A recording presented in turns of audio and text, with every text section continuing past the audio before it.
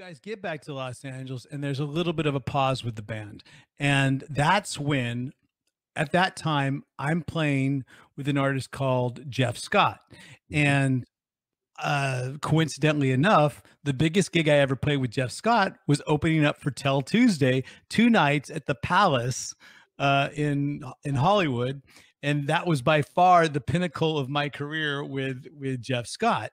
And then a lot of people are coming up to me saying, you know, Roxie, you should be in this band called Candy because they all look like you. They have the same hair. And I was wondering if there was anybody that was coming around to you guys saying, maybe you should check out this guy Roxie because he kind of looks like you guys. And we all had the same black leather jacket. We all had this, like I said, the same black spiked hair. And there it is. That's what whose hair is bigger, folks? And that's me and John the Hawk Schubert right there on the right hand side of that photo. But and that's Gilby Clarke next to me, and then of course that's our illustrious songwriter Jonathan Daniel right there. Wow, whose hair was bigger? Did you get that same thing when you were sort of scouting for another player? How did I get in your band? I guess is like, well, you know, I know I saw Jeff Scott at some point. I mean, it was Wong's. Everybody saw everybody at Wong's, right? Madam Wong's West, right? That was one of the staple clubs of Los Angeles during that time. And Jonathan had been, you know, when we weren't doing our Candy thing, he was booking the bands at Madam Wong's West, so he knew you. And I think you know, he knew you, and he's the one who brought you to the rehearsal that night because we had just parted ways with Kyle, and here's how long we've known each other, right? It was December 1985. The last Candy show was Portland on December the 2nd, and then Kyle just wanted to go do his own thing, and for a couple of weeks, we just said, well, I don't know what we're going to do, but we were supposed to make another video. We were supposed to go to Japan. We had all this stuff in the pipeline, and we were just trying to put a band back together. I'm not sure if Gilby knew what he wanted to do, stay with it or do something else. But we met you. You were like one of the first guys we met, and just like, it was like, this works right away. And so, yeah, it's 35 years now. But yeah, you fit right in. Gilby kind of wasn't sure, and then he came back to Candy after we tried a few singers out. You'll remember. Oh, dude, we tried singers out. Like, so I get in with these guys, and the date that you just told me, because I did the math of myself. It was my 20th birthday. I wasn't even 21 yet, and I was December 1st. You know, 85 was my 20th birthday. I'm associated a couple weeks later. I'm associated with this band called Candy, which is one of the biggest bands in Los Angeles, folks. They have this record deal. We would get into clubs. I remember one of the first appearances that we sort of made together as a group was at the Roxy Theater on Sunset, going to see Guns N' Roses opening up for LA Guns. Do you remember that show? I do. Yeah. Yeah. I think we all collectively went, holy shit, who is this band Guns N' Roses?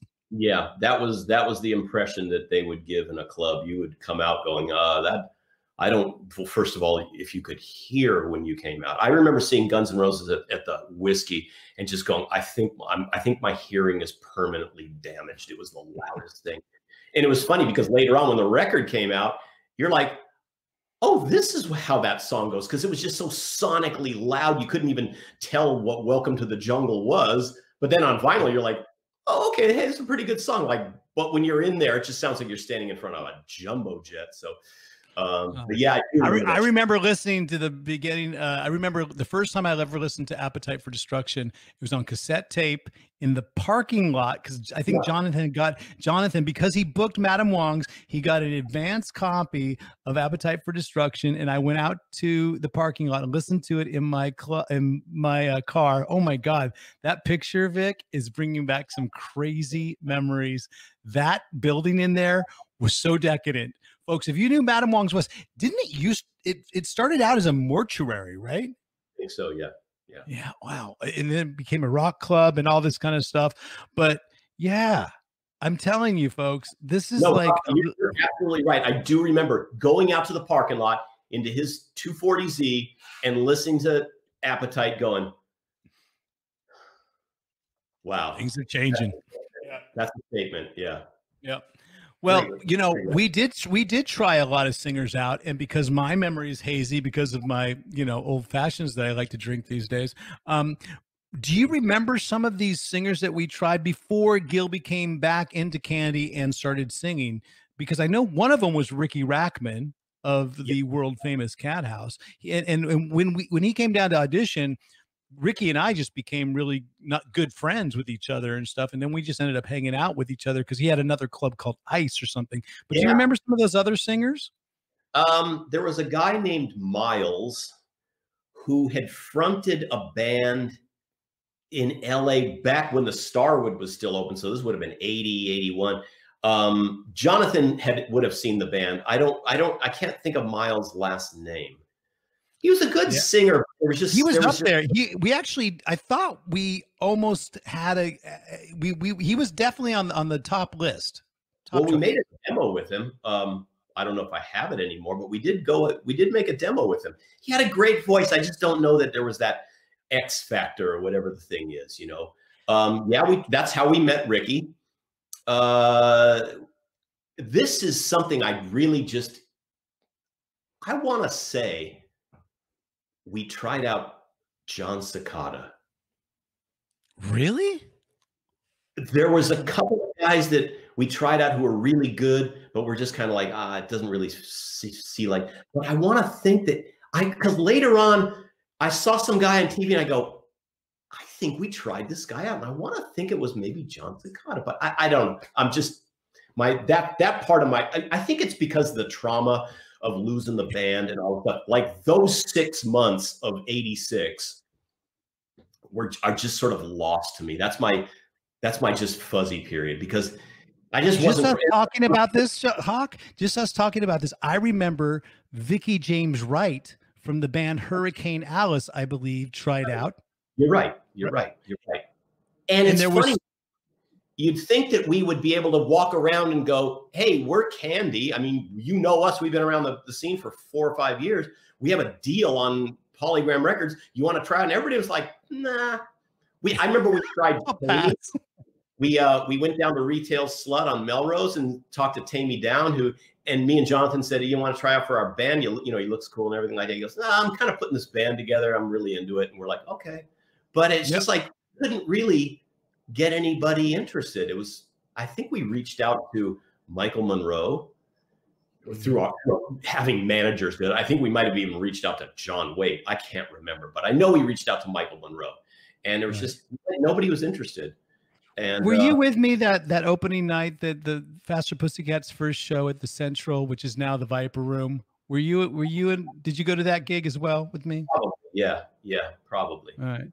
Yeah. And I remember, and just to wrap up that whole singer audition, there was one guy, and I don't know who it was. He just kept going to the bathroom and coming out really, really energized. He'd sing a song, then he'd go in the bathroom and go, I think he's doing coke. Oh, yeah. God, you see, you remember more than I do. I do remember more than, I mean, now that it's all coming back to me. I remember that exact, because wasn't that rehearsal studio that you had way out in like Los Feliz or something like that? It was at the end. It was the end of the road of Melrose, I think. Yeah. That's right. Wow. That's exactly the right place. Paul. Oh my God. So what ends up happening is we end up getting Gilby back into the band, and Gilby starts singing in the band. And we actually, there was one guy. Wait a second. Before we did a show at Madame Wong's as Candy X. Do you remember him? Little Dio, yeah. What was his name? Jeff something. I can't remember his last name. And he was from the Bay Area. And I remember. He was a good singer. Yeah, he could howl, but I remember everybody at Madame Wong's just like staring at us going, like, what are you doing? Like, this is how you replace Kyle. But yeah, that didn't work out. It didn't work out. But I remember that back in the day, you would design all our, whether it was Electric Angel posters eventually, or candy posters. You would be sort of the graphic artist for it. And I'm not sure if Vic has any of those old posters or flyers up of what you would do, but there's some good Electric Angels ones. Is there any candy ones that you had actually done though? I don't have them scanned, but I do have them.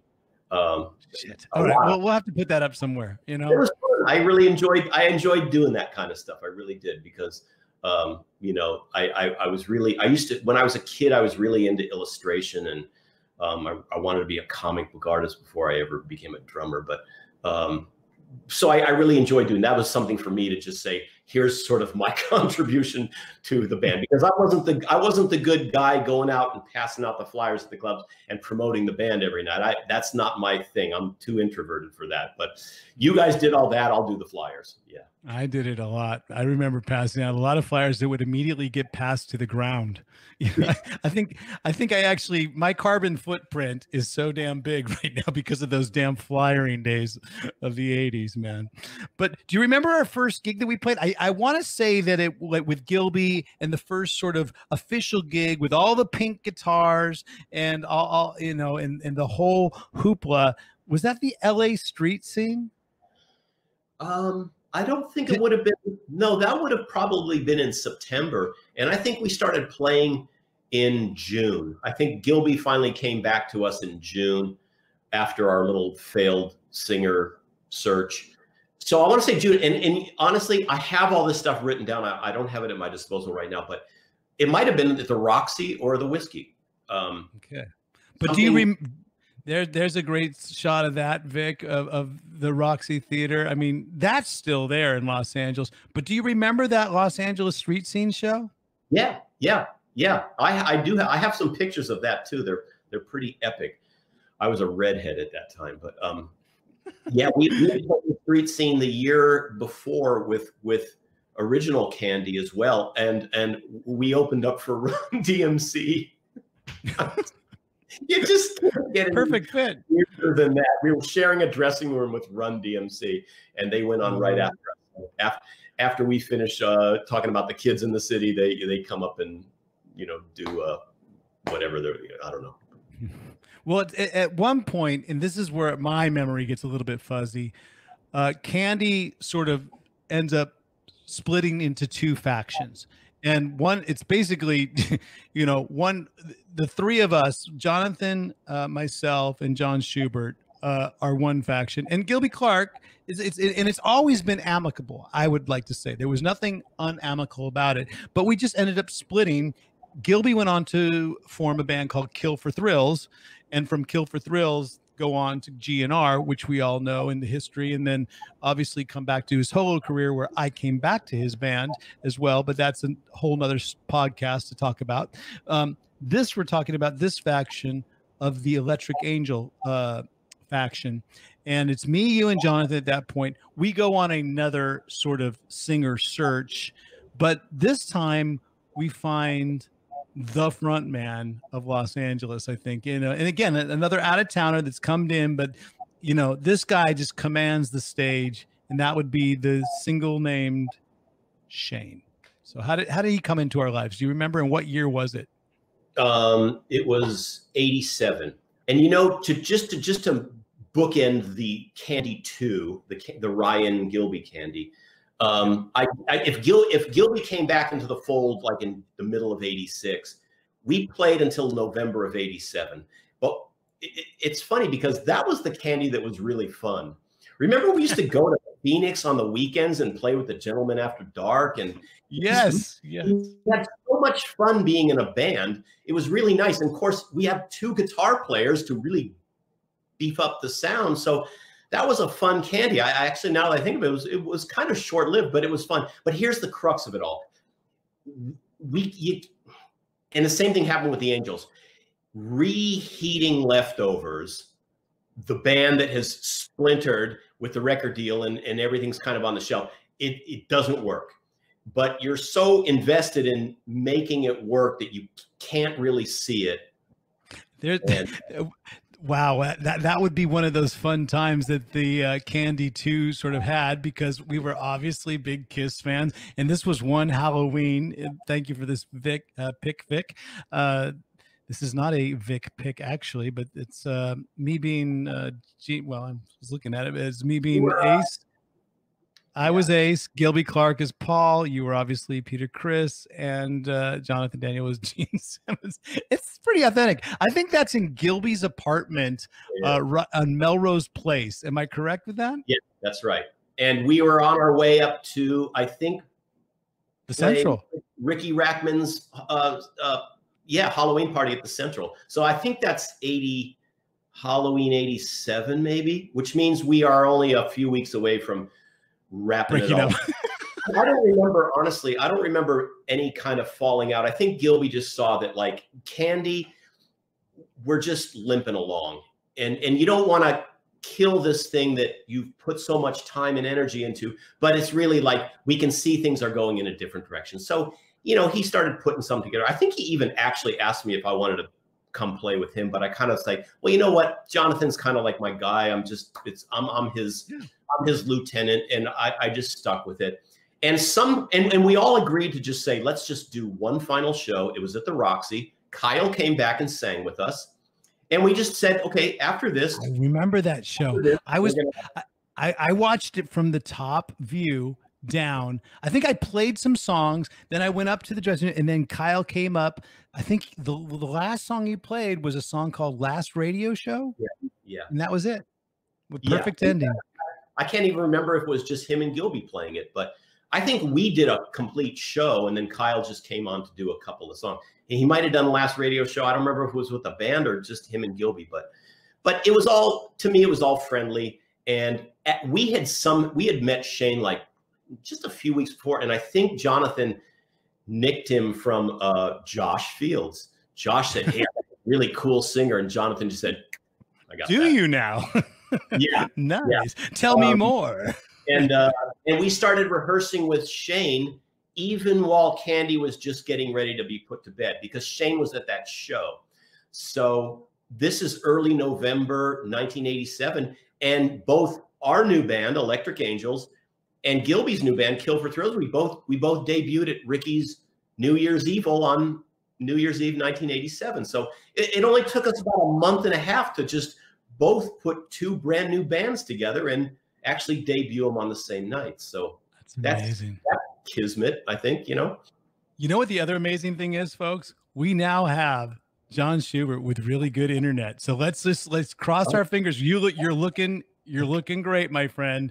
And everybody that's in the everybody that's in the chat, thanks for hanging out. If you just joined us, hit that subscribe button right now on the YouTube official channel. If you're listening to us on the audio platforms, you know what? Pull your car over or stop what you're doing and get on over to Ryan Roxie official YouTube and hit that subscribe. So thank you very much. We are here with John Schubert, just catching up. Every time I think that, okay, we're just going to go through this going bad to get forward really quickly, just to give a quick recap.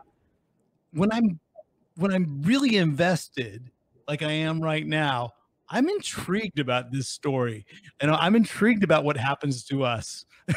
and I remember from Electric Angels, after that New Year's Evil debut, we end up working, and this is where Wikipedia can mess you up, because this is a non-fact, folks. This is fake news. Wikipedia page says that Bruce Kulick managed us, which is just not true. He did, though, produce some of our first demos. Yeah. And one of the songs on that was, I think, was it You Put the X in Sex, or just the X in Sex? Was that the name of the song? I think we just called it X and Sex. Yeah. X and Sex. And then really coincidentally, about 6 months later, Kiss comes out with a song called Let's Put the X in Sex. Now, how did that first demo come along, and how did Bruce Kulick enter into our orbit? How did that work out? Do you remember? Was it a Wayne Sharp thing? And Wayne Sharp was helping co-manage the band at that point, and he was involved with Howard Marks, or it had some sort of Kiss connection, still with the Kiss? Yeah. Yeah, so we can't tell any of the story without Wayne Sharp. Candy met Wayne in spring of '85 when we went down to Florida and New Orleans to do a series of dates. Wayne was working for a local promoter down there, and the guy just he was so great. He helped us out so much. He ended up coming to LA, and then he just wanted to like well, he got real jobs like in the entertainment industry, but he just wanted to do what he could for Candy and then the Angels. And I think Wayne, yeah, he was working for Howard Marks. He might have been, he was Kiss's tour manager around that time. So yeah, and I think he and Bruce might have, I don't know, they lived on Doheny or something like that, but what apartment was it? What apartment was it that we went to some sort of Christmas party? There was a Christmas party with Wayne Sharp, Bruce Kulick, Gene Simmons, and Shannon Tweed, and Shannon Tweed's sister were there. We did a sort of a Secret Santa giveaway, and that's when I received my ice cream maker from Gene Simmons, and he was so mad that it was me that got the ice cream maker because I think it was the most prestigious gift that was at the gift giving, and he didn't want a guy from a rock band to get his ice cream maker, but I did, Gene, and I don't have it today. I'm telling you. I do remember that. I do remember that party. You know, it's funny because when Candy was with Howard Marks and we were in New York, one of the pictures that Vic put up there where we're standing in front of metal grating, that was our album cover shoot. We'd run into Paul Stanley. We'd run into Gene Simmons. They know who we were. Yeah, that was on New York on our album cover shoot. So they knew who we were. Gene and Paul knew who we were. In fact, you'll remember one time, Candy with you and Gilby, we were rehearsing once and Paul came to rehearsal with Howard Marks. And then we all went out to dinner later because Paul was in town to maybe produce this band called Guns N' Roses. And he passed. And we all went to dinner later on. So I'm not saying we're best friends, but we knew them. We got to go to the shows if we were in town. We actually wanted Paul to do a little quick vocal thing on the Candy album, but because they were in town at the time. Anyway, so yes, so Bruce Kulick is just kind of falls into it, and he did do the demos. I think we did 3 or 4 songs, and then he goes on tour with Kiss, and the next thing you know, they got that song. But you know what? I didn't like that song anyway, so let him have it. Hello, folks. Roxie here. Thanks for watching the video. And if you liked it, hit the subscribe button or one of the videos around me to watch more. If you'd like to, please leave a comment. If you didn't like the video, maybe you'll forget how to type. Thanks. Yeah.